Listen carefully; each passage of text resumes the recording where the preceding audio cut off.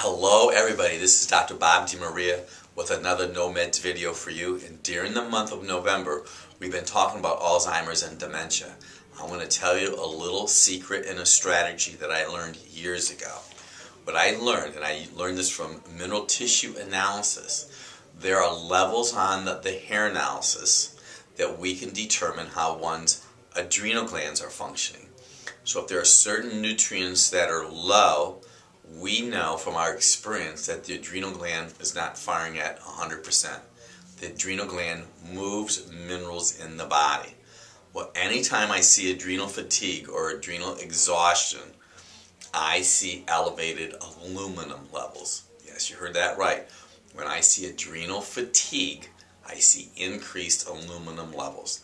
I am not telling you that aluminum is the only reason that somebody could have Alzheimer's or dementia. I know that they talk about that a lot in the media. I'm just giving you an opportunity to possibly have some testing done to determine adrenal function and aluminum toxicity. I'm Dr. Bob DeMaria with another No Meds video for you.